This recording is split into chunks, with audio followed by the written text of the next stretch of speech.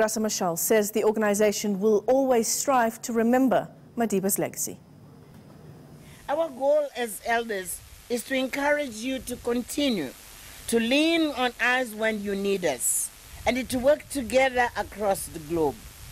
But there's a greater goal too. We wish to inspire others to follow in your leadership, to support your work. And we also acknowledge with deep respect the hundreds of other civil society organizations who are standing up to be counted. This is what we mean when we called our campaign for Madiba's 100th birthday, Walk Together.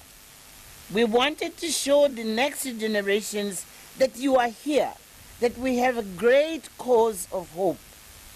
Today you stand here, organization changing the media, using education to transform societies, bringing health care and clean energy to people who have never had access and transforming societies.